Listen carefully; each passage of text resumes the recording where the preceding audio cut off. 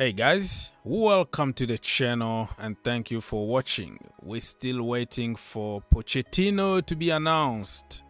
Please announce Pochettino. People are tired. We don't know what to do. Only 2 games remaining until the end of the season. You have to confirm him right now so he can start working. I don't know.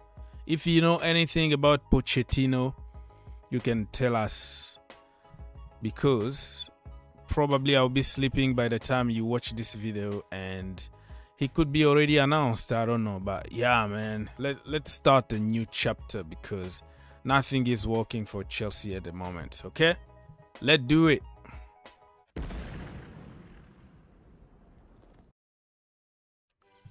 All right, people, so while we are waiting for Pochettino to be announced in the next coming days or hours, or it's already announced, we're gonna just go and talk about some random topics in the Chelsea community.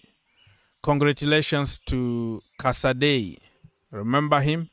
One of us. We bought him last summer for 15 million plus 5 million add-ons from Inter, and he's been doing very good. He was doing great with the academy, and then he moved to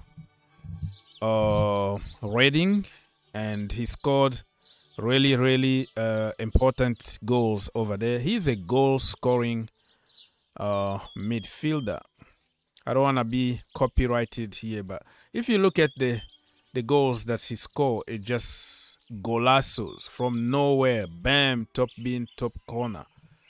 So before we go and splash another 100 million on a midfielder, probably you have to give a chance to Pochettino actually to make his decision when it comes to the midfielders, because it looks like we have so many of them.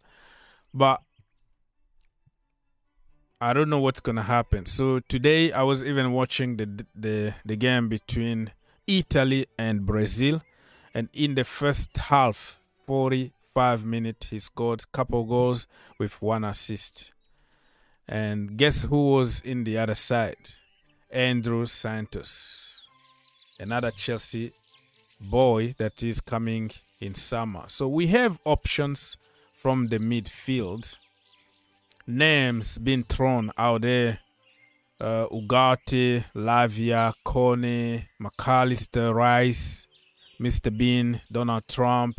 Everybody is going to be linked with Chelsea. But at the end of the day, you have just to assess what you got. Probably you already have another N'Golo Kante already in the team or in the loan army somewhere. Or you could twist the things a little bit and put Chalobah in the midfield, or Reece James, just like a Klopp is doing now. You never know. So I don't know if Poch is gonna do that. And don't sleep on Ethan Ampadu, right? Whatever the theory is gonna be, keep an open mind, because this guy is a proper leader. Like we are talking about the lack of leaders, lack of energy, the lack of fighter, warriors in the midfield. And Ethan Ampadu, be careful. He might be just the guy. Give him a chance and let's see what's gonna happen. So yeah, I don't know how many midfielders are we gonna need next season. Okay, people are gonna tell you DM, but hey, we have people who can do the job in that DM position. Let me know what you think. Take the money away, take the mindset away, because it's always when somebody costs money, let's go, it's Ugarte now, oh, it's such and such. Not Declan Rice, because we know the reasons. He's English and from the academy, but everybody else is just spend money, go. Caicedo, spend money, such and such, McAllister. How many of them are we going to have? We have to start coaching, training, instead of buying all the time.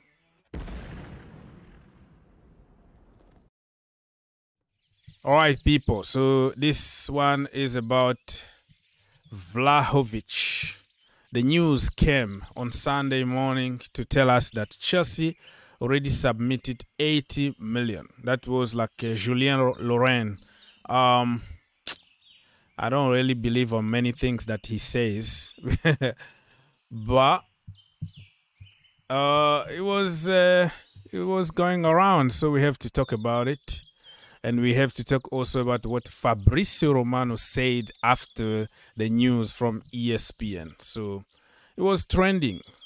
80 million on Vlahovic. Let me know in the comment section down below if Chelsea really needs somebody like Vlahovic.